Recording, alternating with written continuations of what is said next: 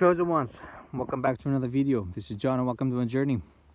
Now, the last couple of days, I've seen the number 444 over and over, and a quadruple number 4444. And I looked into it. I asked the Lord, what is this? And he says, you're about to receive everything you was stolen from you. In the last month, you've been receiving a lot of frustration from people around you, and people have been stealing from you. And guess what? God is about ready to destroy the enemy and return everything back to you.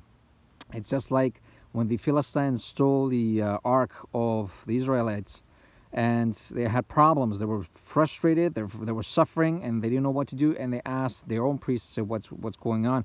And the Lord told them through the priests and says that you have to return back to it, but return it full, not empty. Okay? So the wealth transfer is coming for you, guys. The wealth transfer is coming. Your power is about to return, your drive, your passion, your prophetic gift, and your confidence. Okay? Lord is about to destroy your enemies. And the ones who are associated with them, that they help them actually steal from you, they're going to suffer as well until they return everything that they took from you.